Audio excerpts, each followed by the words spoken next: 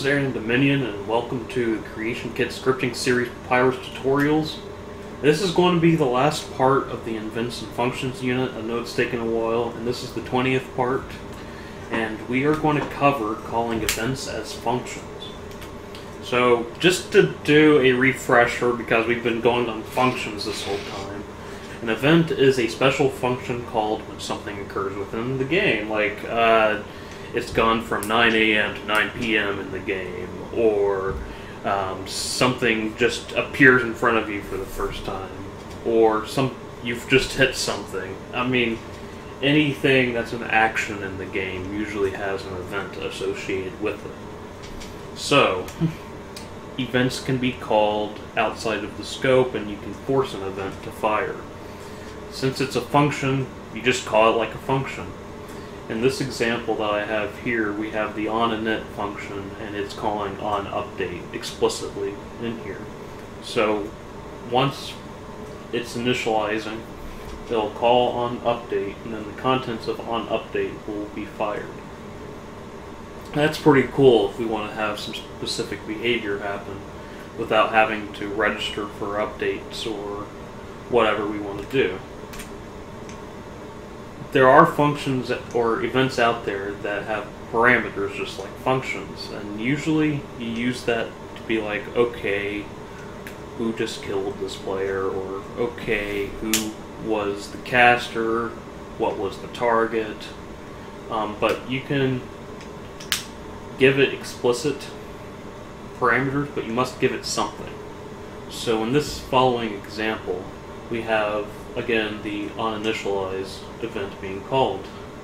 And then we're using the onDeath event here, and we're passing in the player as the killer.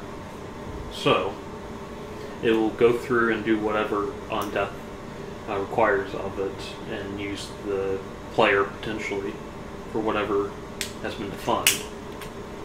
So, the cool thing about calling events as functions, you can call an event, any single event, from any script, because you're making an explicit call.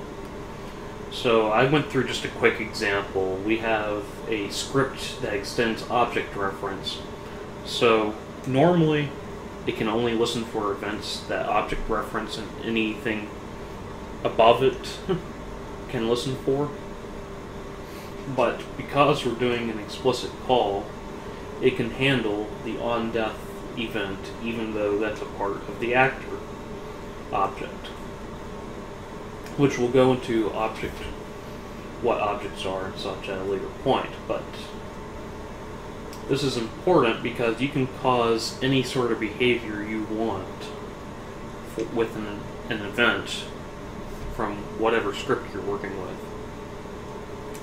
So let's go and test out calling events as functions. So I started off the Creation Kit. We have a cell called Events Calling Events, and like we've been using, there is a logic barrel here.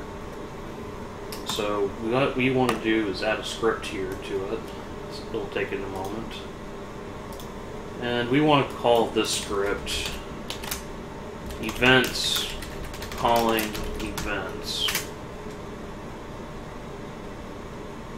And for the purposes, because I am going to be using the onInit event here, let's have a counter, because we will be calling init from itself a few times. So init called is going to be the name of this property. And let's give it a default value of 0, because it's going to start off without being called at all. So let's go to the source for it, and let's start making our onInit block. And then in here, we just want to do an automatic increment of init called, because it will be called,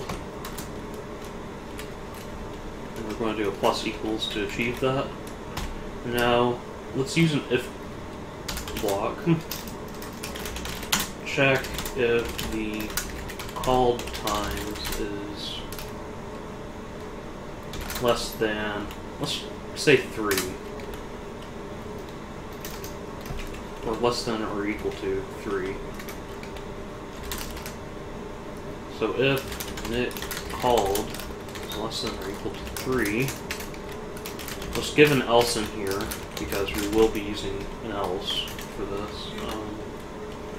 And then let's have a little bit of fun with this. Let's do special messages for each stage of our initialization. So Nick called is less than or equal to 1. We're just going to use message boxes to show the behavior. So I have initialized for the first time.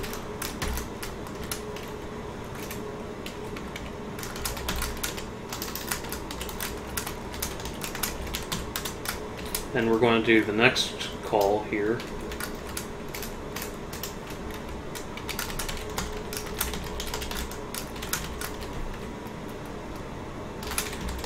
And we're just going to say, I just initialized the... And we're going to do the final one. And we're going to just say... Well, we don't need the else up here. Let's just make it an else.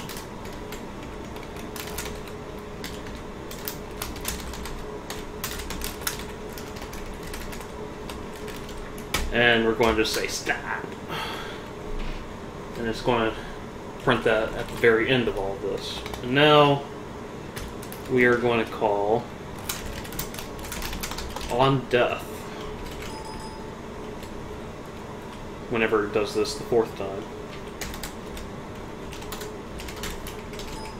So we need to define our on death event.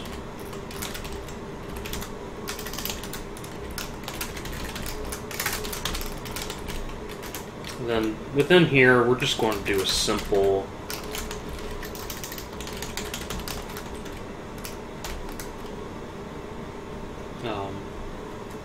message and say